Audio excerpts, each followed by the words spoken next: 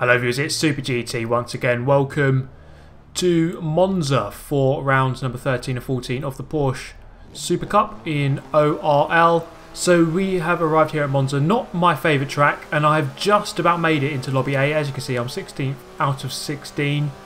Now we actually had a special appearance in this lobby, and that appearance was made by John Cena. So I'll let him and his theme tune take it away for you.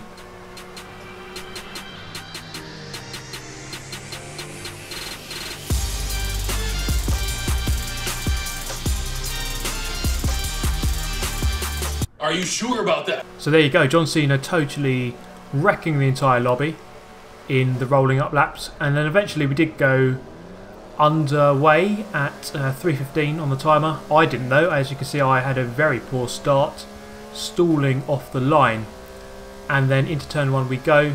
So as I said, I'm at the back of the pack. I just about made the cut for Lobby A. I just beat TX3 per pi by literally, I think it was 0.015 of a second. If I hadn't have done that, I would have been in Lobby B. But as we are here with the best drivers in Lobby A, now we do have a problem in this lobby actually. The communication and, well, just overall connection issues were pretty bad actually. So Tiski on my right hand side here can't actually see me. We make contact here with Senna. Maybe I kind of went across him a little bit there, but I was very worried about Tiski there on my right hand side because he cannot see where I am, which is weird because I can see him but he can't see me, so we have to bear that in mind. So eventually we do catch up with him and go past GFR Matt there. He has a bit of a coming together with a tyre barrier on the exit of Ascari, and Moshi seemed to be involved as well, as he had very poor speed down this back straight into Parabolica. So I'm up into 13th, so gaining 3 I can only gain in this race I guess. So through the final turn. Now one thing I did notice about my car is that the setup I chose kind of left me vulnerable on the straights. I went for a fairly high downforce setup, which did help around the corners of course, but then on the end of the straights I was kind of a sitting duck compared to my opponents, and luckily just managing to resist the attack there of Moshi's.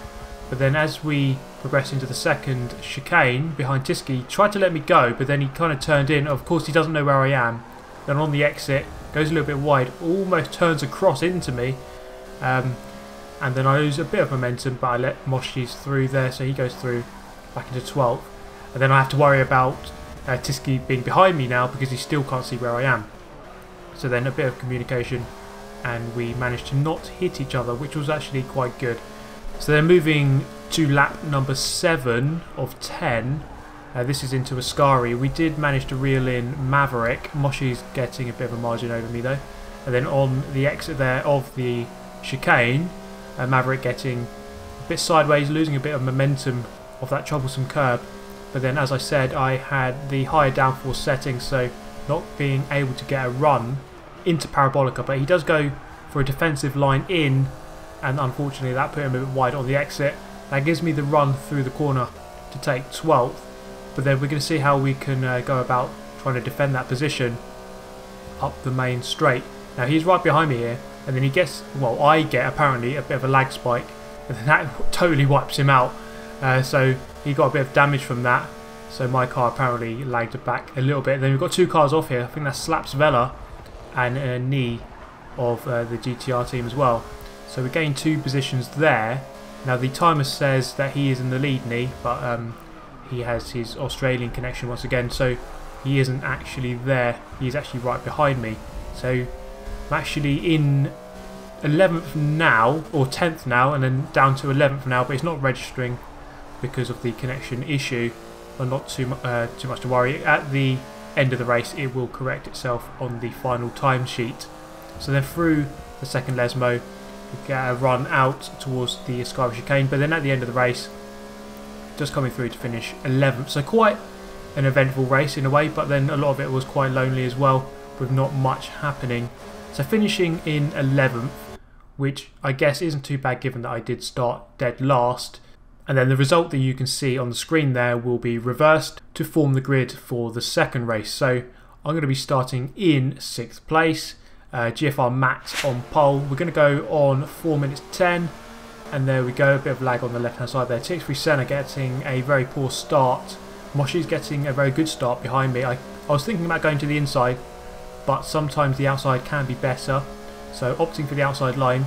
Tiski moves across there into Slapvella's path, kind of closing him off there, so I gain a position up into 4th, so up 2 already at this current moment.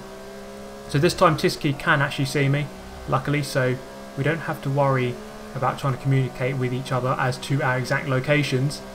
So into the second chicane then, Slapvella just behind, not quite thinking about going for a move. They're hitting the first apex nicely, and the second one. The curbs are very troublesome around here. You really do have to hit the sweet spot really, and unless you want to go spinning around. Tiski there having a bit of a moment through the first part of the Lesmos, so I'm through into a podium position, and then on the second Lesmo, a little bit wide, just about dirting the lap. I would have thought if you go beyond the red and green curb, that is a dirty lap on the curb there. So then running up into Ascari, let's see what we can do. That is Tiski and Slapvella side by side into the Ascari chicane. I do believe that Slapvella managed to get through into 4th place. So then on the exit, they're getting a poor exit actually. I was a bit far away from the apex, and then into the first turn of lap number 2. You see the gap here, not too much, but then I go very, very deep into the turn, braking a little bit late, and then on the exit, Slapvella is going to get alongside, and then I know that he's got the better speed, so he's going to get ahead. So just settling for going in behind there, and then into the chicane. Just going to follow him through, and I know that Slaps is a very fast driver, so hopefully he can pull me along, and then we can reel in 2nd place there. So through the Lesmos, waiting for that tarmac on the inside before accelerating out towards the outside of the turn, waiting for the brake in the shadows there, and then that is a good space to start braking, and then thinking about turning in as well. So through Ascari now, this is the troublesome area because I was getting a lot of oversteer because I was just grazing the inside of the curb. So you can see they're losing, well, 200 feet maybe to Slapvella already, so that is a very big margin to be losing to a driver like that. That put me on the back foot against GFR Ted. He didn't quite have the momentum though to go for a move into Parabolica, so just holding him off for 1 corner at least, and then on the exit getting a decent run, but then into the first corner once again I was a sitting ducks, move across slightly to kind of put him off, but then he wasn't really alongside enough, so I just about managed to go around the outside around 1, and then have the inside for the second part of that chicane. So just maintaining the position, and then into the Ascari chicane once again, just getting the exact same problem. So at least I was consistent, but in a bad way. So you can see there, getting a bad run. Ted is going to get a much better run, so he's going to go past me on the outside into 4th. I'm demoted to 5th with GTR knee behind me, about 100 feet behind. So into Parabolica, let's see what we can do from here to the end. We've got 4 GFR guys 1st to 4th, so they're having a very good round, it must be said. And it's always good to race against them because they are very fast. And I would say on merit, probably a very even match for GTR. At least, well, not for me because I'm going backwards here very quickly, but for some of our faster drivers, yeah, definitely. So then into Ascari, lap number 4 of 10, getting very close up ahead for 2nd. So that's GFR Matt up in the lead. I'm having to actually go over the curb there. I had a horrible mid-apex and I actually lost time through that whole corner, or that whole complex. And then at the end of the main straight, the beginning of lap number 5, knee is right on my tail now.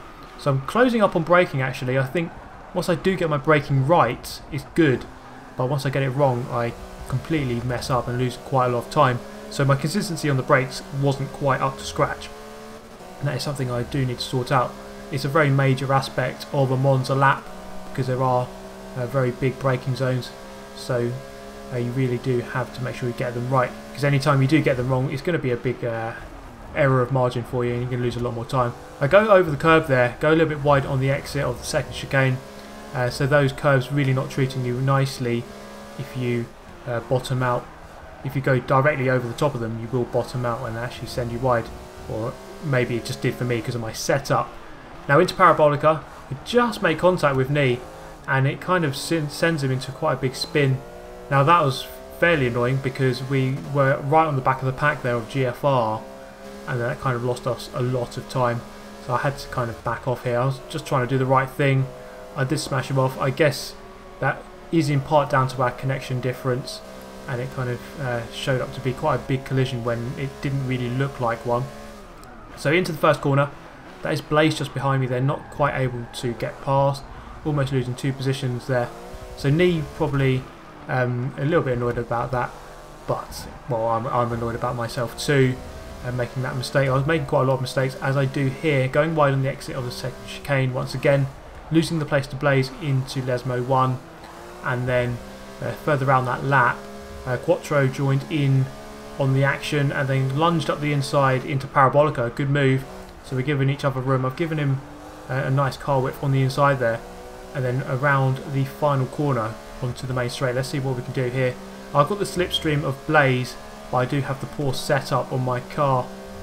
And then at the end of the straight, you can see there Quattro just getting ahead. So I'm going to try and lunge around the outside. But I decided I don't really want to hold up my teammates too much. So I'm just going to let Quattro go here. And he's going to take 7th place. So overall I'm down 2. After that initial start of gaining 2 places, it looks like I've only gone backwards from there.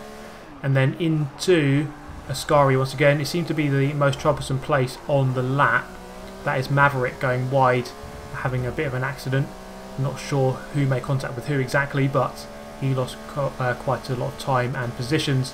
Moshi's going past into the first chicane, lap number 9 of 10, so only or less than 2 laps left to go now, and then just trailing Moshi's for the next lap or 2 then as we come out of the first chicane.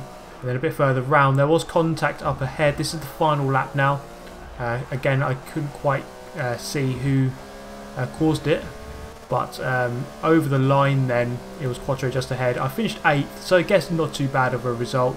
I just really did not have the pace overall, or the consistency, or the right setup. Ideally for next week I would try to get that sorted for Circuit of the Americas. And then we have SteveAlvarez there winning the race. Very well done to him. GFR 1, 2 and 3, so a very good race for them. So there you go guys, hope you enjoyed this Monza round. There is only one more round left of the Porsche Supercup. That is next week at Circuit of the Americas, and I'll bring that to you next Friday. There are some new series actually coming to the ORL Online Racing Championship. Those are the Ferrari Challenge on a Thursday and the V8 Supercars on a Friday, and I'm aiming at this initial stage to do both. I'm not 100%, but I will try and do both, so hopefully we'll be bringing plenty more videos on those series. They can be joined by anyone, so if you want to join, do head to the forum, which is in the description, and then you can sign up from there. So I hope you enjoyed this video guys. Let me know your thoughts on the racing, and hopefully if you did enjoy it, hit that like button, subscribe if you're new and you'd like to see more of the same, and I shall see you in the next one. Thank you for watching. As always, goodbye.